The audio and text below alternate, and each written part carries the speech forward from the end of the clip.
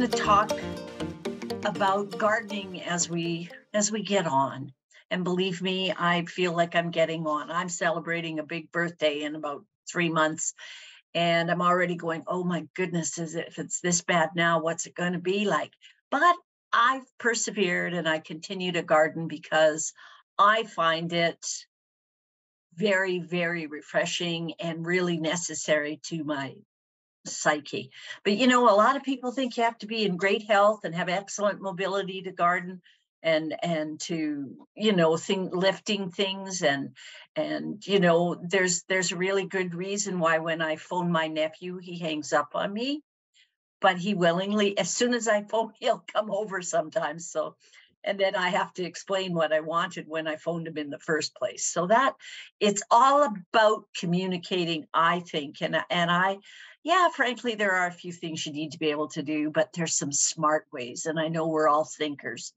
And it's a healthy activity. It stimulates us, it keeps us moving. So I like it. And my grandpa gardened until he was 89, and my mom till she was 83. So I figure it's got to be.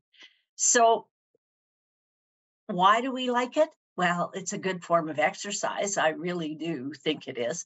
And I think personally, it makes us use some of those motor skills that really are important to us. Our hands become a little stiffer, a little hard to use.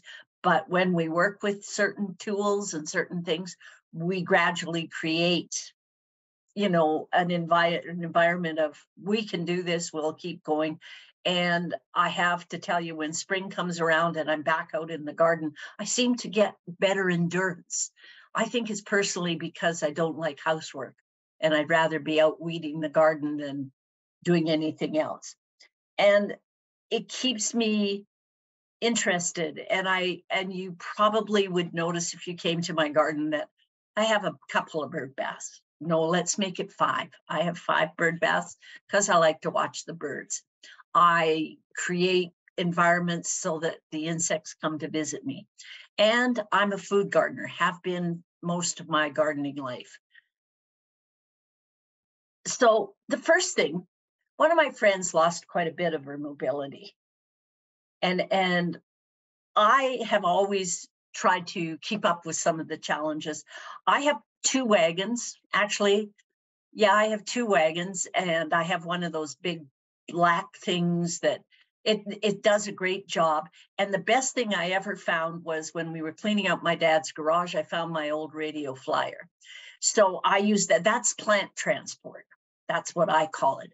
And I've discovered by putting a big S hook on the back of this wagon, it's just like a train. And I think that's great. And I have a friend who, for her entire life, she's been a gardener.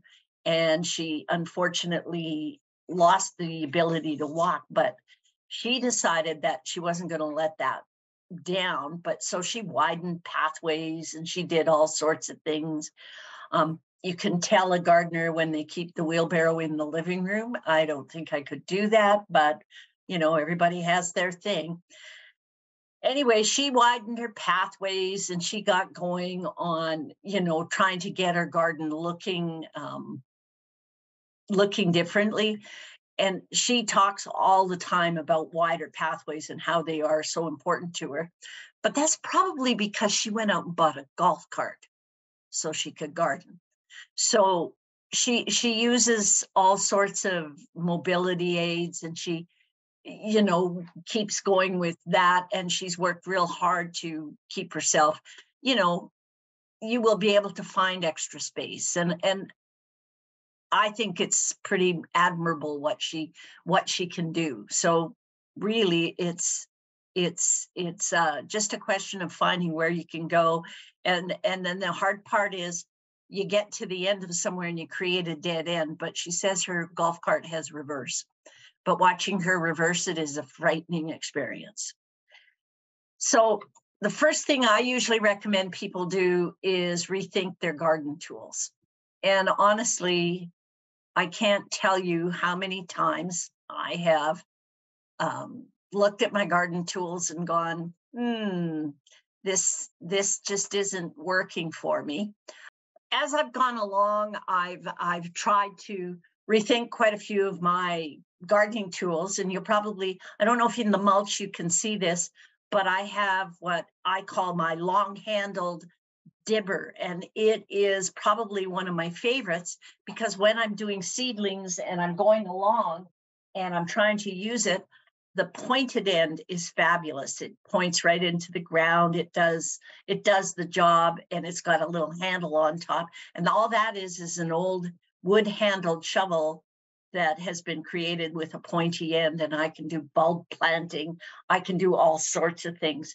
And the other thing that I use quite often in my raised beds is this little three-pronged hand cultivator, and it's very ergonomic. It's just the right way for my hands to work, and I enjoy using it. I look for things like my stirrup hoe is for longer, for can be used long, or it can be shortened to 24 inches, and I can use it. And it's literally a simple, really simple screw motion, and all I do is loosen it and extend it, and I can put it back the way it came. And I like the shape of the stirrup. It's perfect for weeding and for cultivating certain parts of my garden. It will quite often, I have a few issues with it. Deb uses a pair of pruners that have a rotating handle. And if you are like myself, my hand doesn't like some of the shapes of hand pruners. So I like that one with the ratcheting handle because it turns it around. And if you're working with it, those are things that you look at. And when you go in the stores, do look at things like that. I have discovered in the last 3 or 4 years that Home Depot has probably some of the best tool assortments for things like these rotating handles. And of course, all the garden centers sell some really great Fiskars pruners, and they have that rotating handle as well. And several years ago, on one of my forays into Princess Auto, yes, everyone should go to Princess Auto. It's just even for a scientific reason, if no other reason, no, a research reason. We're researching. And at certain times of the year, they get the best tools in. And I found this pair of longer handled ratchet pruners. And you see the wheel mechanism up in there. It allows it to open up really wide, and it gives you better fulcrum for pruning and for reaching in and getting hard to reach. I use it quite often on the bigger branches on the lower parts of my shrubs. And Deb has this ratchet pruner as well, and it has extendable handles, which I think are great, but you can ratchet it and open it up. Deb, what kind of injury did it suffer there where it broke on the point? That's its design. It doesn't have a Oh, point. it It's looks like got a it's, blunt. Yeah, no, it's got a blunt end on it. oh, interesting, because I kept looking at it. Mind you, when you look at my little ratchet set, they've got a blunt end too. So it really is quite a necessary thing. But the only thing is, I lost one of the rubber handles on my belt. This is what I like about it, is when you go to put it away, it just stores flat. And I carry around a small tool bag to put some of my tools in, but it works so neatly because it gives you, the ratchet gives it all the mechanism that it needs. So those are some of the things when I look at tools, and I'm really quite adamant about all of this. And then there's the short-handled tools and how they fit your hand. There's ergonomic tools. I like Deb's little trowel with its finger grip and the fact that you can brace your thumb on it. Good one. And these are your favorite tools, Deb. What are you doing with these? I like this round handle, by the way. So those are actually from the Broncagne garden. Oh, That was they at Open Gardens last year. They put out their favorite tools, and the nice thing with that rounded handle is you can put two hands a bit spaced apart when you're digging. So you can, like, it's a short shovel. It's the top of the shovel comes about waist height, so it makes it very easy to put a lot of weight into it to be able to mhm. cut into the soil or sod or whatever you're digging. Oh, neat. I thought it was like a purse handle so you could carry it around easier, but Ah, that too, over your goes to, shoulder. goes to show. But what I really like is see this bright orange old mailbox right here? That's got hand tools in it. So you can keep small hand tools near where you're working and where you're going to try and dig into areas where you're working all the time. I thought that was a great idea because, sometimes going back and forth to the tool shed when you can set something like that up instead of, I always say that my little garden purse does a great job, but you can only remember to pick it up, so you end up going back for it anyway. So that was a great idea. I think that's something that I can work with. And because I saw the picture of the favorite tools, I put my favorite tools with my weasel. Have you ever used a weasel? If you have trouble shoveling or digging or loosening soil, the weasel is a great tool. But the other thing I've found with it is that it has that wider handle, almost like a bicycle, but it's reversed. And if you lean your elbow on it and put your fingers on it, you can grip it and it helps you to get upright again. It really is quite a handle tool.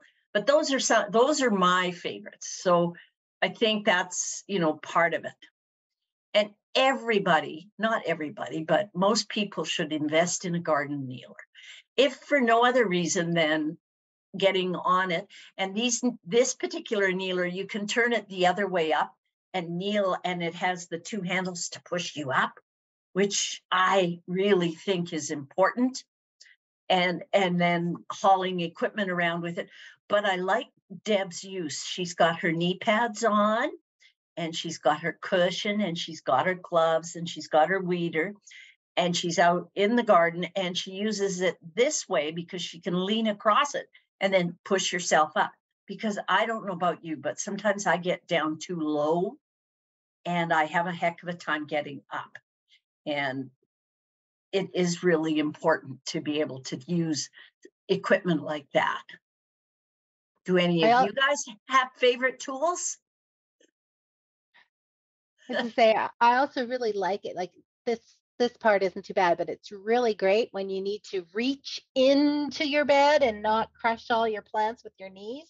It Yes. extends my reach because I can put the stool right over top of some of the plants, and then I can rest on it and reach into the bed to be able to do my work.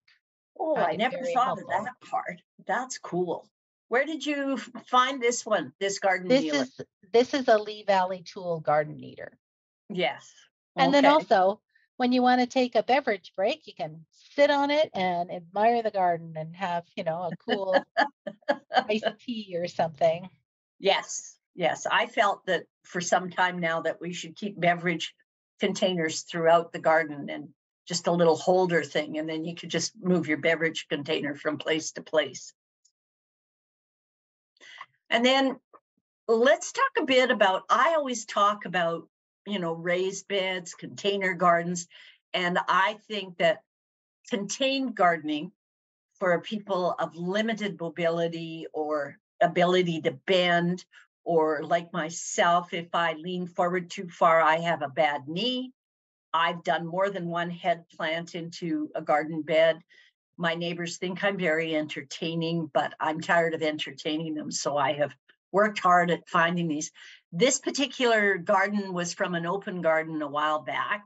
And what I liked about it was, yeah, it's about 6 inches off the ground, and that was as deep as they really wanted to go, but they've put railings, wooden railings around so that you can lean in, hold on to the railing, and work that way. And they've made quite a good use of, for instance, that's a squash plant on that arbor going up and over. So they're using go up because it's easier for you to harvest and you can see the harvest coming. So, and even simple things like tripods of posts just around the edges to use it that way. And I really like the fact that if you're out there of an evening, they've got little solar lights around it, which I think is great. And then things you got to consider. Raised beds come in every shape, every size. and things that you want to think about before you install them. Really and truly, community gardens use the 4x4s mostly, and they stack them and put them together, but they're easier for the community gardeners to use, and they cause less damage. And besides which, I don't know if you've ever watched around a community garden when the guys come in to cut the grass and stuff. A raised bed is far more practical in that environment, because then it doesn't take the hits from the lawnmower accidentally getting in there. So it's worth it. I have a 5 foot wide by 20 feet long raised bed, and I planted this year, April 25th. And here's how it looked in May. And the thing about raised gardens is they're warmer than the soil down at ground level. The soil at ground level on May 15th, according to my garden diary, down in the ground in the garden, was at about 6 degrees. And that was a warmer than usual April. And then when I got over into the raised bed, the soil went up to 9, 10, 11 degrees. So I seeded. I mean, I've got broccoli and I've got some kohlrabi, and it did pretty good May 15th. And I took this picture the other day, and the broccoli's coming along famously, except where the sparrows decided that that was the snack bar. And then on the trellises at the back, I'm growing beans, and they've come out in great force, and they will go up. Those are dried beans, and I enjoy them greatly. Really and truly, that day, that soil was so warm, it was like 14, 15 degrees. And that brings me to, at some point, we have to talk watering, which we will. And providing moisture can be the issue of it all. And then there's ground level beds. And yes, you can put little borders around them just to help raise them up ever so slightly. And these are some beds that we used to have in the old office at the Hort Society. And this was our potato bed, and it always produced a nice little crop of potatoes. But my favorite was, we tried growing our garlic in the raised bed, and we didn't get as good a crop as we did from using these on the 6-inch high boards and raising them that way. And that made quite a good harvest out of there. We got way better bulb development from them. And you see, that's what it's all about, is what production we can get out of some of these beds. And these just fascinate me. These are knee wall beds. And this is so that if you're sitting on a chair or if you're in a wheelchair, you can wheel up and there's comfortable room for your feet, and you can still enjoy the garden. And they're not so high up that you're resting your chin. You're able to rest your elbows so you can work in the garden. And they really are quite the setup. I honestly, the community garden at Crossroad has quite a setup for disabilities and for hard to maneuver. And the other thing they did as they were building, they also built raised beds that you could sit on the edge. See the boards around the top? That's so you can rest on the edge and plant with them. They've used some of the metal cattle drinking pet. What are they called? Anyway, they got them, and then they corralled them with wood so that you could sit on the edges and use them that way. And here's one of those kneeling, you can get right in under there and you can still work on the edge. And what I really like about this garden is it has some social spaces, and it gives you a really great place for people when you're working in the garden. They can sit around and they can join in socially. So it becomes a social part of the garden. And when you're planning a raised bed, maybe you should plan a couple of places where you can sit in the sun and enjoy it and get around in it. I thought it was quite an interesting place. And we visited the wheelchair access garden at the Cerebral Palsy Association, and they had some really interesting raised beds. I thought these were great. Mind you, the thing that I was questioning, and I happen to know that my friend Janet Melrose looks after this garden and her students do quite a lovely job. But I wanted to talk to her a bit about how warm this stone gets. But I thought, what a great way. They've got crushed Brundle stone and they're using it so that the wheelchairs can get in and out of it.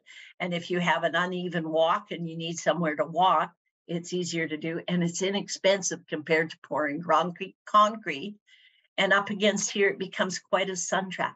And they have a nice wide lip on it. So if you can't stand, you can lean on the bed and work.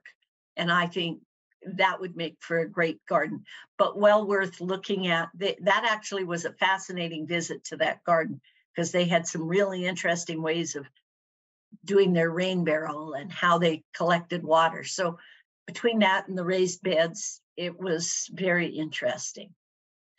And I just put this in. This is a really old picture back in the day. And we visited a winery in California, and we ordered salad plus the regular, and this is the salad table. And this table was set up so they could bring these little trays of salad and just set them on the table and serve the salad from there. And on the plates, I don't know if you could see it, but anyway, on the plates were a little scissor, and you just went along and cut out what you wanted. They did give you quite a proviso about cutting from the outside edge, not the inside, because that would use up all the lettuce. But I thought it was really fun. And every once in a while, I think, well, if I entertained more, I'd have a salad bar table. I think that's fun. And then there's the larger containers for people who can't really do some of the other types of gardening in their ground. There's nothing prettier for me than a container. However, here speaks the woman who put in flower beds. And I mean, I have no lawn anymore. I just have mulch and flower beds. And I put them all in so that I wouldn't have to have containers anymore. Well, I want you to know that by the time I'm finished containering everything that goes in containers on my gardens, I had to widen the front porch to put all the containers that I collect on the front porch. I extended my deck so I could have a planting. So now, instead of having my usual 9 or 10 containers, I have about 40, 45. And in my heyday, when I was doing it more, I had about 82. So much for my plan to get rid of the pots. But I do enjoy them. I find them so pretty. And I mean, look at that bevy of beauty of begonias. Those are just gorgeous. And don't be afraid to go from using containers for just flowers. Try some of the larger containers. I really like the barrels with the food in them. This is from a garden, from a garden in Bowness. And I watched the stuff grow up, and I finally worked up my nerve and asked him if I could have a picture. And then another cute trick I saw was taking the bags that you buy to grow vegetables in, and you cut holes and you plant your seedlings into the bags, and it's great. That actually is my brother-in-law's garden, and he grows probably some of the best cherry tomatoes in there, but he grows his beans up there. He's terrible because he'll cut extra holes to put in the beans and put in all of these extra things. And then there's nothing wrong with, if you can't work too much in the garden at ground level, putting in a whole bunch of small containers. From our open gardens over the years, I have gone into people's gardens and gone, wow, their gardens are spectacular. But I'm particularly enthralled with the inventiveness of using containers of all sorts, like this old picnic basket, and using a chair as a plant stand. But it made it that much more accessible for the homeowner who had a bad hip, and she found it much easier to garden in these containers than all over her garden. But looking at that, I think, oh, that's really a nice way to go. and I inspire myself. This is when I say small containers, and when I say to you that I tried to eliminate some of this. This is my back porch, and these are my absolutely love them to bits. This is where I put all my herbs usually. I have in the middle pot there, I have my bay tree, which overwinters beside my kitchen sink, and it just enjoys it no end. I apologize, I haven't had time yet to plant the big planters, but everything from a scented geranium over to my rosemary, which for the other thing I put some of the herbs up on the deck is it seems to drive the mosquitoes away. And I'm slowly winning the war with the wasp, except that I had to reposition the sage because did you know wasps like sage? So I've had to redirect that. But thinking that way, and then on my front porch, remember I said I had to extend the porch because of all the containers? I've always had a fuchsia, and then I started collecting those pretty little heads. And so now they've got their hair and they're out on the table and looking much better. But it's all in the atmosphere that you create your garden. Now, here comes one of the things that I always talk to people about is because water is heavy and we want to water our plants and we want to water them carefully and we need to stay on top of them. But most plants require about an inch of rainwater per week. And an inch of rainwater weighs around 5 pounds for every square foot of soil. So if you have a 4 by 4 square foot garden bed, it doesn't rain for a week, you'll be needing to deliver about 22 pounds of water. I always think of it that way. And then I have my handy water assistant who likes to maneuver, and she thinks that I only bought watering cans for her to eat the handles off of. But these are things that you want to look at, and the more water you need, sometimes the weight goes up more, but there's ways to do it. And one of the ways that I've done it is using drip irrigation. See that little pipe that comes down into the hanging basket? They need annuals particularly, and vegetables, they need shallow, frequent watering, and drip irrigation serves that purpose really, really well. It will provide, probably when you look at the packaging of it, it tells you on the back how much you can do. When you're looking for drip irrigation, there are some really interesting packaging out there and some really interesting, which I will go into a little more, but I find it very valuable to check out some of the better named varieties of drip irrigation and what they provide, but you can buy them so that they have great, great handles on them and great ways to handle them actually. And it's sometimes a more efficient way if you've got, as I do, several containers everywhere. And then containers, particularly water plants in containers, you water them separately because they tend to dry out more quickly. I cannot tell you how many times I haven't stayed on top of what I'm watering and I lose track of it. And I will quite often, as my dog thinks I only put the water bucket in there for her, but really I fill it with water and then I dip my watering can in it. However, I've perfected my technique and this is no longer present for Her Majesty to sit in. So it's part of it. But you see, she's also a hunting dog and they're trained to get into a bucket of water to cool off when they're hunting. So she just thinks that's why I put it there. It's just part of the game. And then, like I was saying, installing irrigation systems is part of it. I found these Rainbird irrigation sets at Home Depot, and they've got great information on the back. They have a really great supportive website. However, the other place that you should go and look is Lee Valley Tools. They have a whole catalog online of how to set up, how to build irrigation, how to fit it into your garden, and it is quite fascinating. But so does Rainbird. So looking at that, and then this is Deb's tap. I really like the idea that it has a lever handle, not one of those round things, because you can open it up and close it, it's easier to handle. And when you do look at drip irrigation, I apologize. I tried to get it out of the ground without wrecking it, but these drip irrigations, especially with the red washer behind them, are really good for watering containers. Really good. So do look for those, and they will help your container gardening and your ongoing gardening as you go. And mulch. Mulch is really important, especially if you are watering and you want to keep moisture in the ground. I do it all the time, just because. But as I say, I have no more front lawn, so this is mulch.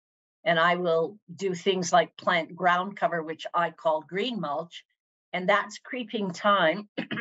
And that picture was taken yesterday, and it's flowering incredibly.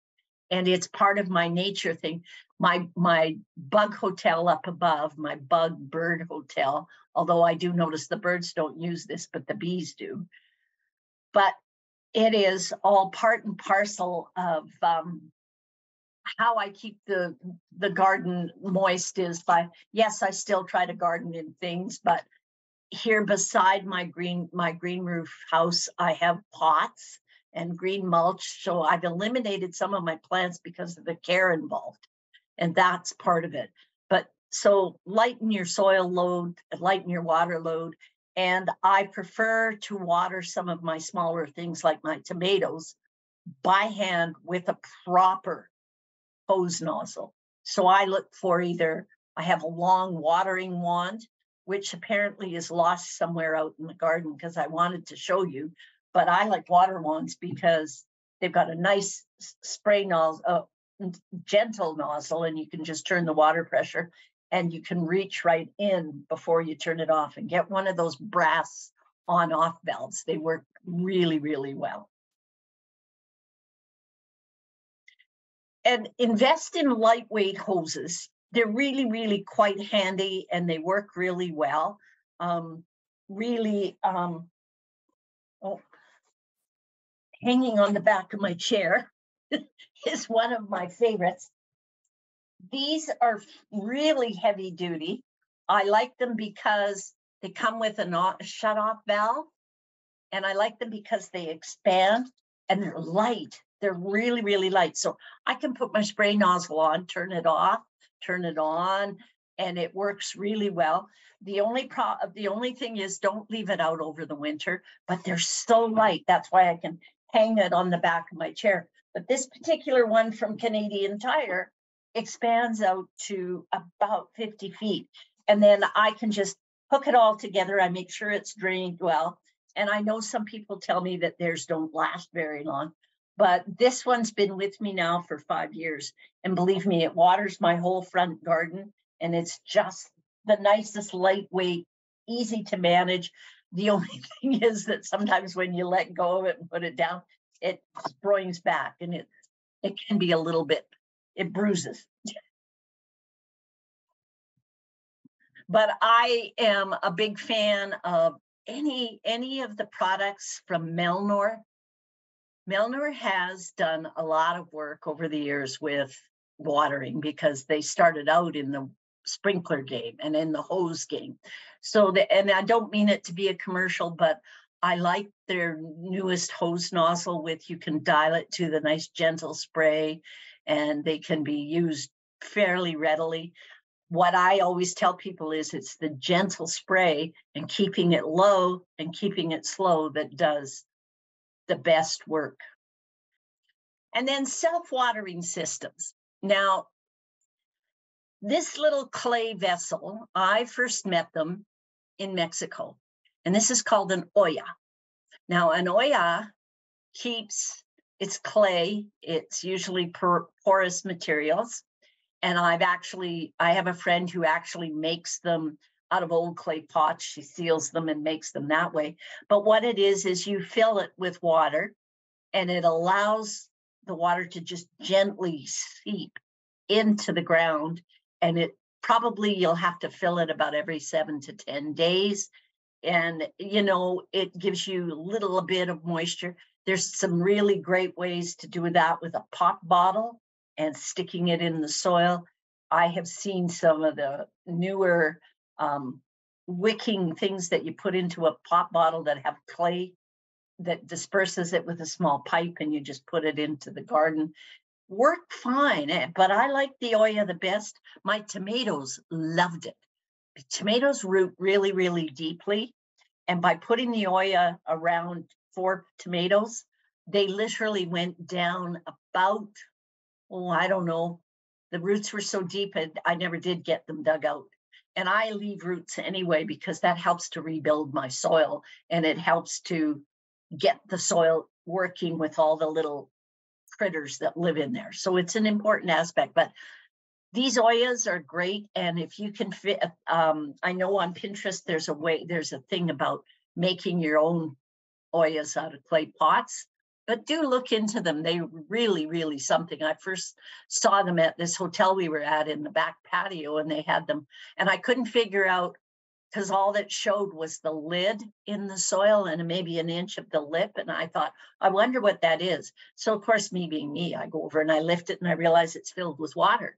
And when I touched the soil was just the right amount of dampness. So I have one which is lost somewhere in my, anyway, it's out there somewhere. Or I'd tried to get a picture of my own. Using your vertical spaces, using space and going up and over and doing, um, trying to get the vertical space to fill in. And it's way easier to maintain something going up and around rather than crawling around on the soil and doing, it's just really hard. And I really like this garden. This is a neighbor of my friend, and he's in a wheelchair and has great difficulty, but he's had paving put in, which was great. And he can maintain his own clematis. He grows along his fence, and I wish I had a picture. I tried to find it. Along his fence, he has hanging pots full of tomatoes. So he grows his own tomatoes there. It's quite a fascinating operation to go and visit. And all of his garden beds are up about 6 inches on ground level below the pathway. And that way he can go out there and maneuver around and work with them. And these are old rain gutters. And I know all of you are going to go, oh, yes, but what about the dirt and things in them? Clean them out. But what a nice lettuce garden. That is what it was for. That's what is grown in it. But when you have a chain link fence and you just want to block a bit of the view, what an easy way to do it. And you can do succession seeding. The middle one was first seeding, the second seeding was the lower one, and then they'll do a third seasoning or seeding in the top row. But a great way to reuse some old product or use some stuff that just didn't get used. So go vertical, go up, use your fence, use your walls. My friend Marilyn Wood, this is her garden, and I've always admired this little garden. It's about brick height off the ground along the side of her house, and she grows a couple of clematis that climb up and along the trellis that are placed on her walls. She's got herbs in here and some flowering succulents, but she's using that. When I visit the open gardens, which is part of what we have as a member benefit, I'm always thrilled because every time I go in them, I learn something new or I see something so imaginative.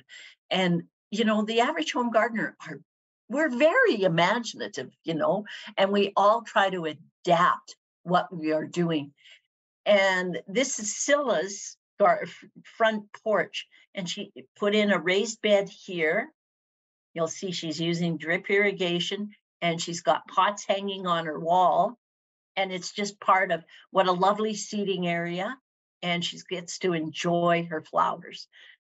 Great use of space, easy to look at, and easy to maintain in my mind.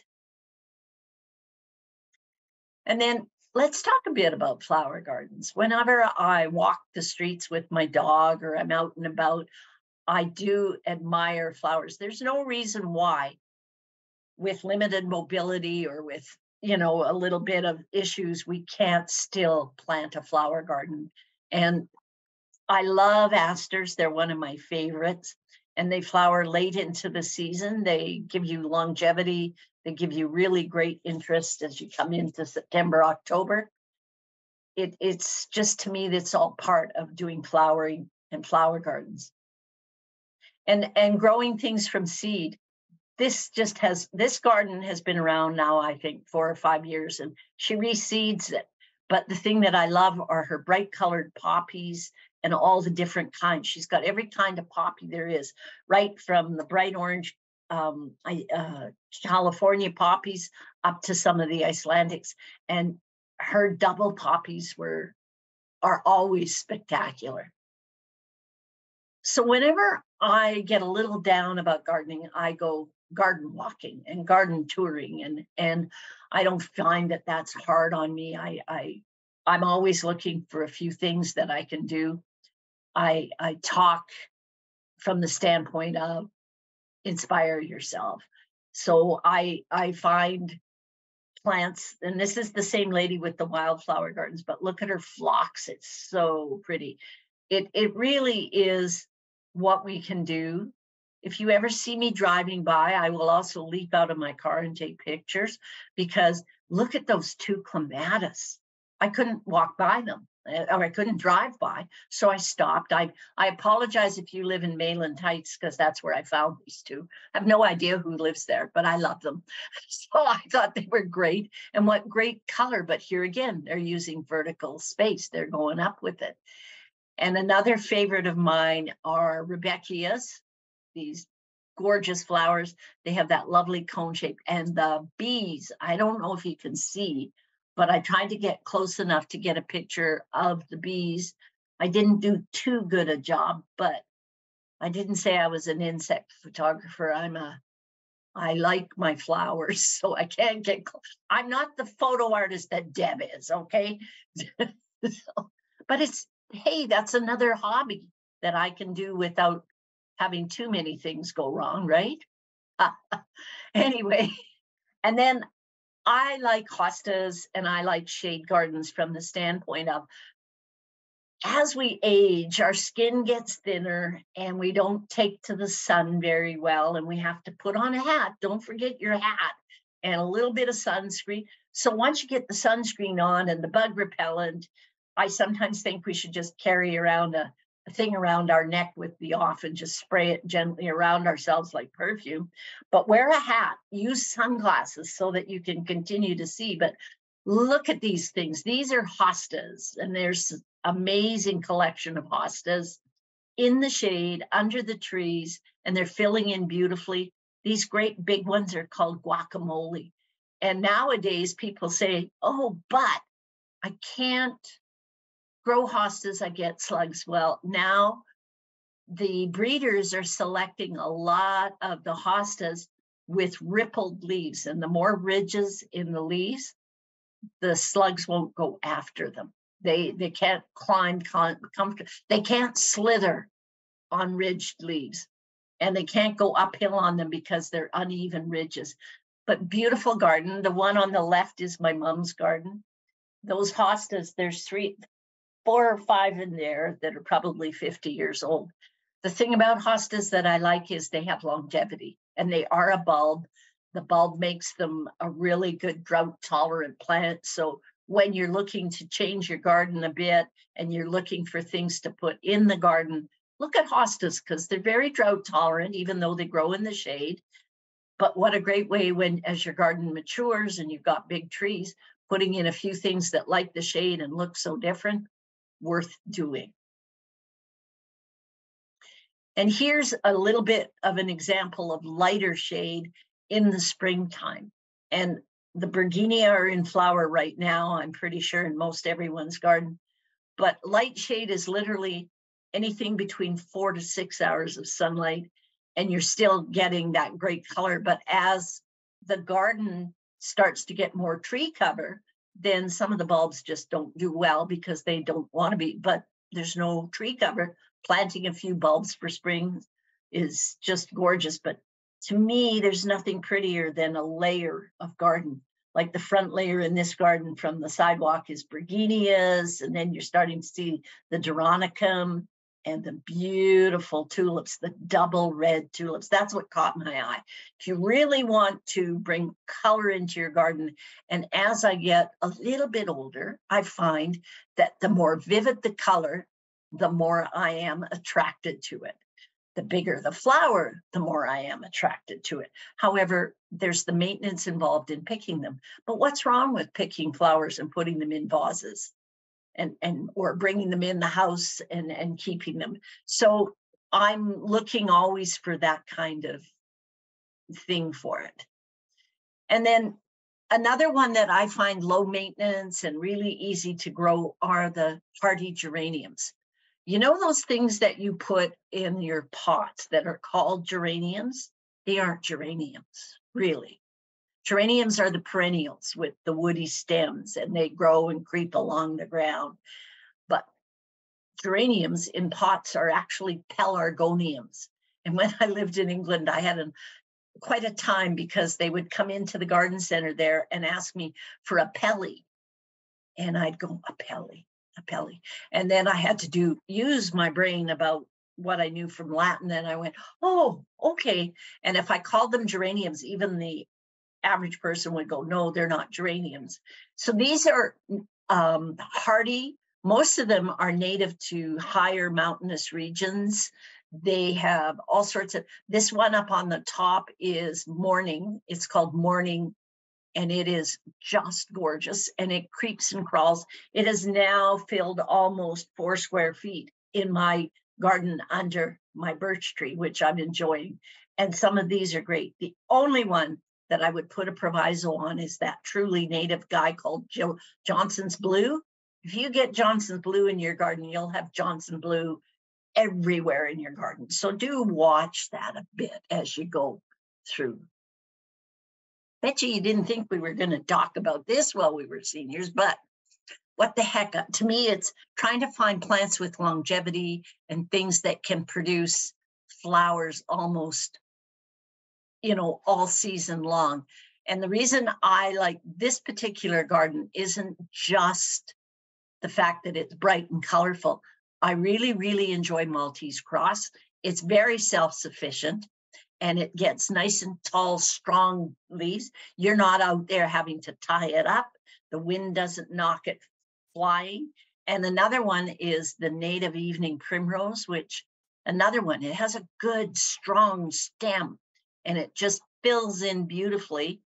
And the other one that I like is these beautiful blue salvias. So here you've got a hit of red, this lovely yellow in between, but look at the color scope in there. It's just gorgeous. Now, Deschampsia, the grass at the back, is actually an annual, although saying that, in this particular garden, it comes back faithfully every year. So looking at gardens when you're planning them, think about, what can I do later? How do I continue on gardening with it? And you're saving yourself time by putting in some perennials. It's just one of those many things I like to do. And then if you're thinking the shade in July,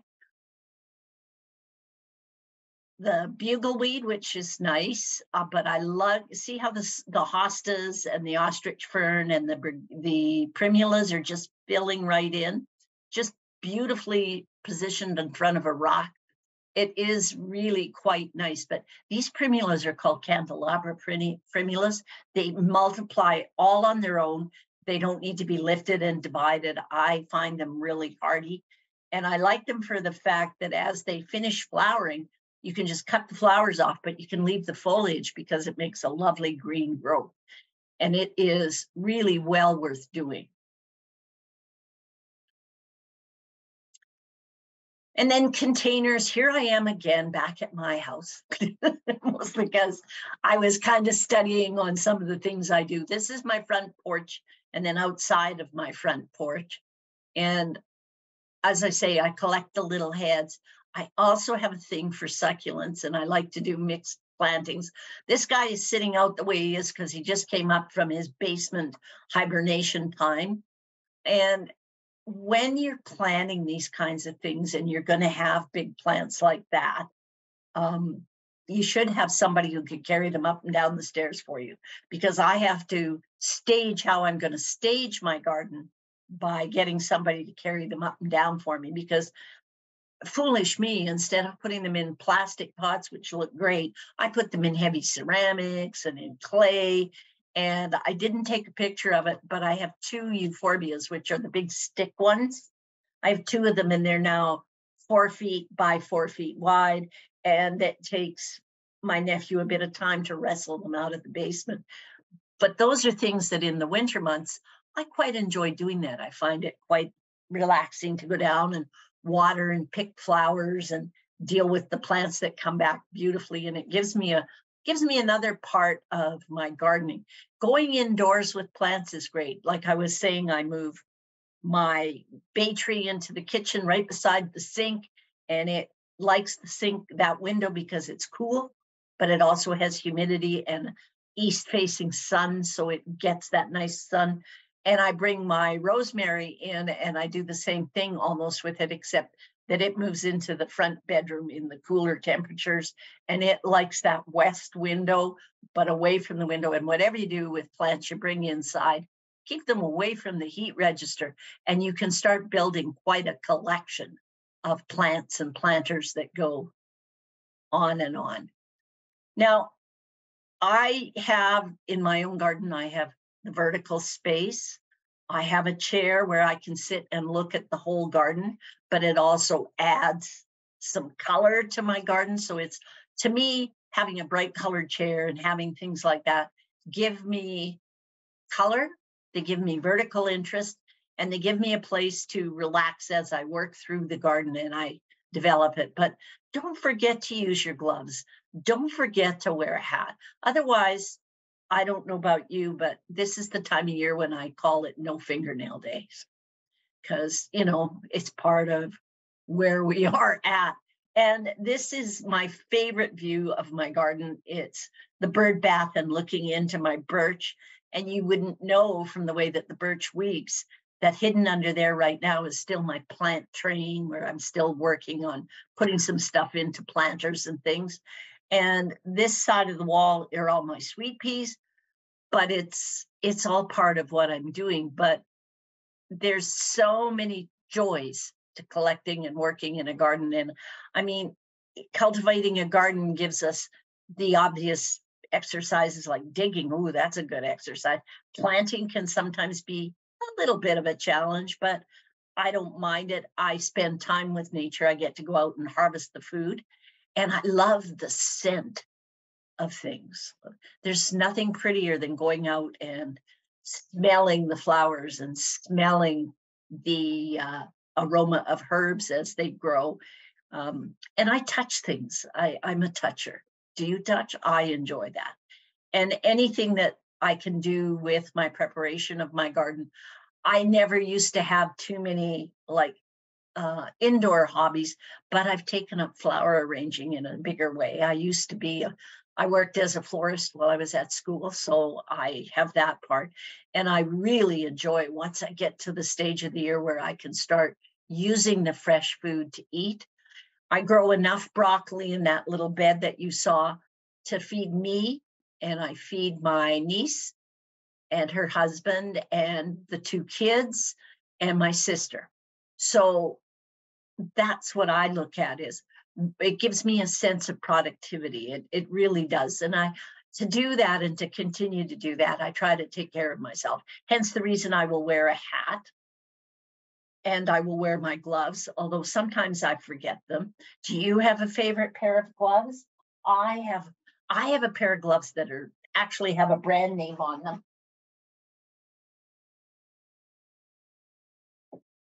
These are my Ethels.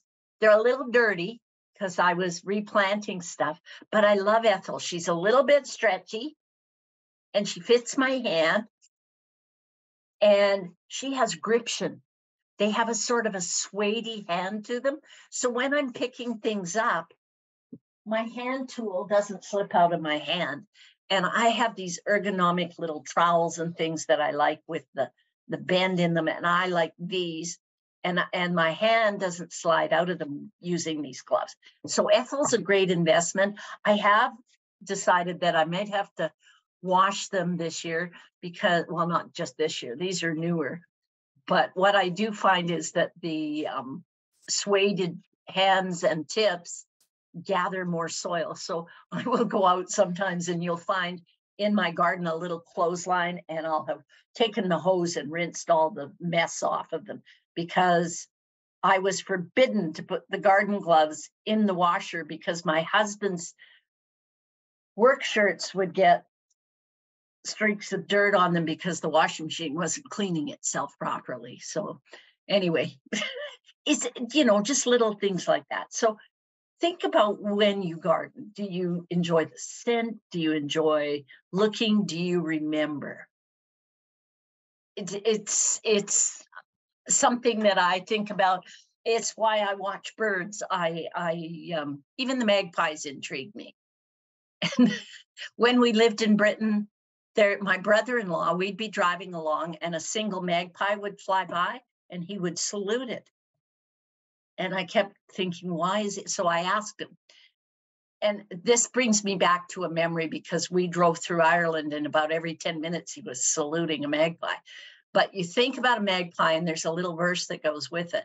1 for sorrow, 2 for joy, 3 for a girl, 4 for a boy, 5 for silver, and 6 for gold. And the rest are untold knowledge. So when I look at this, I think there's some memories. And my grandpa used to send me out into the garden, and I would remember he would send me out in the front yard, and he paid me 5 cents for every dandelion I dug up. But he also told me if I dug the hole correctly and got them deep enough, that I would find a fairy under there. So it's how you use your memories of what you do in the garden and how you look at it.